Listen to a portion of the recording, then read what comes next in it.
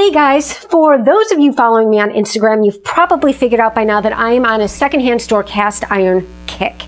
Yeah, I picked up this little ditty for $3 at my local Goodwill yesterday. It is a Birmingham stove and range, and you'll notice this is completely raw. There is no seasoning on it whatsoever. It is a clean slate. So we're gonna clean it, season it, and restore it. But before that, the day before, I had picked up another BSR number 5, a slightly larger skillet. It was very dull inside and had several rust spots. Nothing too super significant, maybe no more collectively than the size of my thumbnail, but there were rust spots nonetheless, and they needed to be dealt with. So I posted before and after pictures of this skillet, and I got so many responses, where's the video, if it was really that quick and easy. So that's what we're going to do today. I'm going to show you what I did to treat and restore that cast iron skillet, and then we're going to come back and we're going to breathe new life into this little baby. Let's go.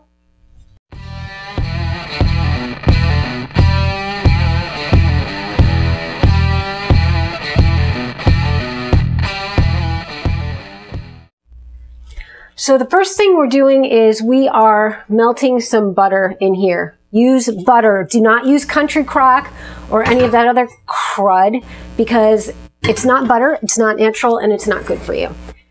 Good old-fashioned butter. We're going to get that heated up really nice, swirl it around, and just let that melt.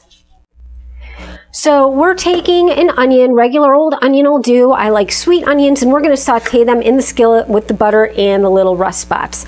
Now, why are we doing this? Well, onions have this magical property. The enzymes in the onion actually convert the amino acids into sulfenic acid.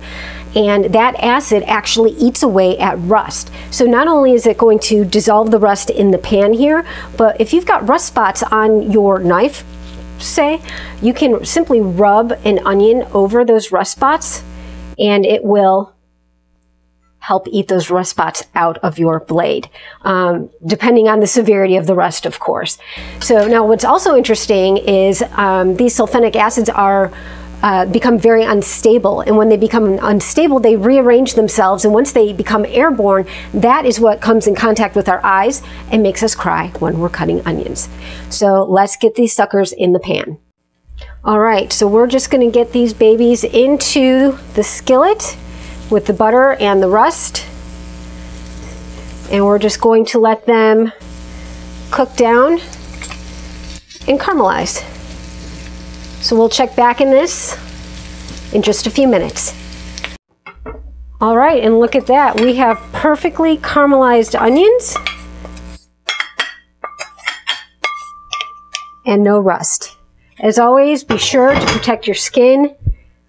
I'm using silicone. That seems to work well for me with cast iron, but these are very hot. So we're gonna let this cool before we clean it and finish it up. All right, our skillet is now cool enough to safely clean. So now you never want to use soap on seasoned cast iron. Just in case you didn't know that, never, ever, ever use soap. You're not only gonna strip the seasoning, but you're gonna get soap in the pores of that cast iron, and you're gonna taste that soap forever. It ruins cast iron. Never use soap. Now, if you've got cooked on substances, you can use a scraper. We even have some heavy duty ones that gets underneath. But we've got nothing in here but smooth, rustless, beautiful iron. So I'm just going to use this little cloth.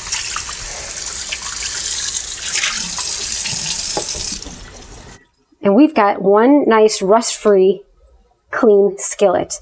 Let's get it drying.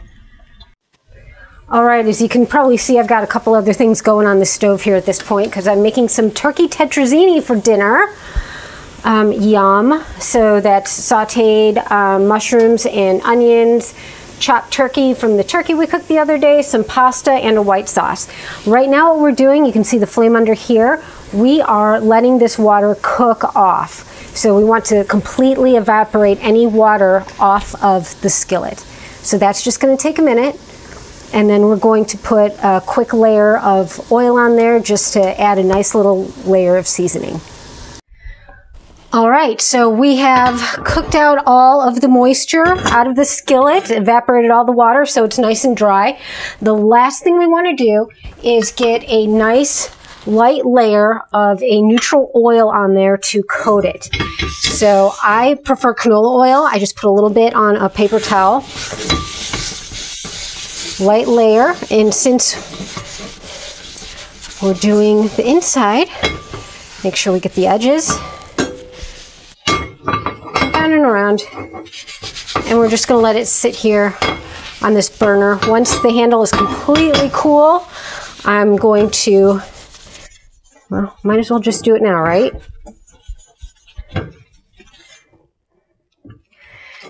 And look at that beauty. Look at those swirls in there. That is a really nice piece of cast iron. All right, so that's what I have for you this evening. When we found this skillet, it was dull and had a couple rust spots in it that needed to be tended to. And all we did was we melted some butter, sauteed an onion in it, and it pulled those rust spots right out and gave us this beautiful, swirly, shiny piece of cast iron that is going to love me and last me probably for the rest of my life.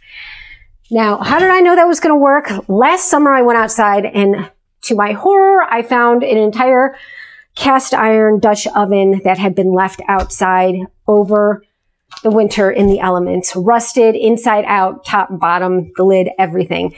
So somebody on one of the forums that I hopped on said, saute some onions in it. So I did. And you know what? The rust disappeared. So that's how I knew this was going to work. I did some research after that to figure out why it worked so I could maybe better explain it to people in the future. So now we have that, and join me next time when we take that sweet little ditty that I found that is raw, and we are going to clean it, season it, and give it a whole new life. Until then, if you have any questions or comments about tonight's video, please head on over to the comment section of this video and drop them there. I'm happy to answer any questions. And while you're there, head on up to the like and subscribe buttons, hit those and ring that notification bell so you never miss another episode. As always, you can find everything at bushcraftdiva.com as well. And if you're not following me on Instagram yet, you better head on over there. I'm at Bushcraft Diva, and we will catch you next time. Have a great evening.